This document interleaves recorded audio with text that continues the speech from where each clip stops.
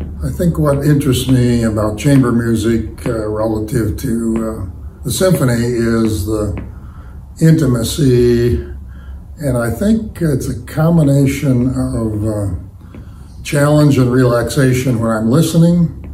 It's more obvious, I believe, in chamber music, and it kind of switches my mind back and forth sometimes, or sometimes it's one mode or the other, but relaxing and listening is something that is, I don't know, it's unique in my mind. It changes my mind in interesting ways, and thoughtful reflection.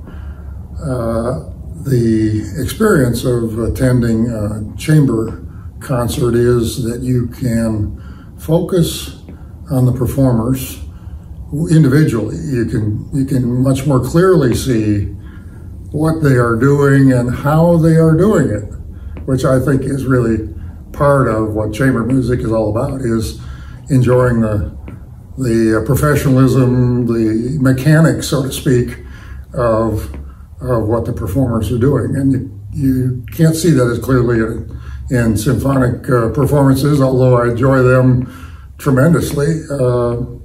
Chamber music is a little bit more challenging in that way and more interesting in that way. So I enjoy being in the audience in a position where I can observe and understand better how that music is being created. Not necessarily I can see into the mind of the performers, but I can certainly see what their fingers or their body is doing when they are performing. So I really enjoy observing that. I would add another thing.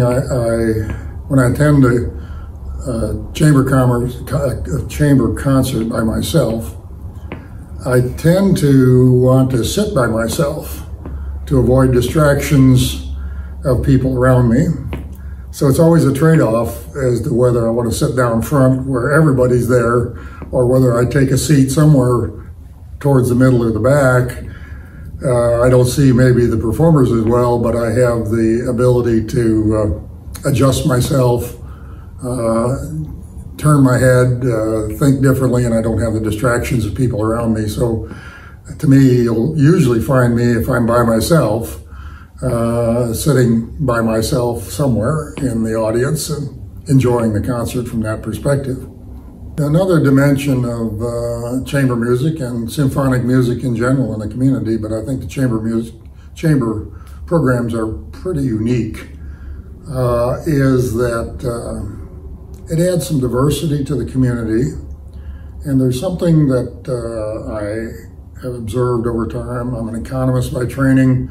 The value of having options for people is significant. Most people don't recognize that. It may not be something that I myself would go to or enjoy all of the concerts, but I know that people we are trying to attract here to help build a community in our business development efforts and our economic development efforts includes people who do come from a location or a background where those options are available to them, including something like chamber music. So it seems only logical to me that we add diversity in our various forms of entertainment in the community, and that the community at large, the city, the citizens, the nonprofit organizations should be interested in creating more options for people. And really that's what the Chamber Music Group does. It's another option for a set of people that are here, and people that we want to be here, and people who we want to stay here, which is all important to building and growing our business community, our university community, and the economic development of the cities and the county.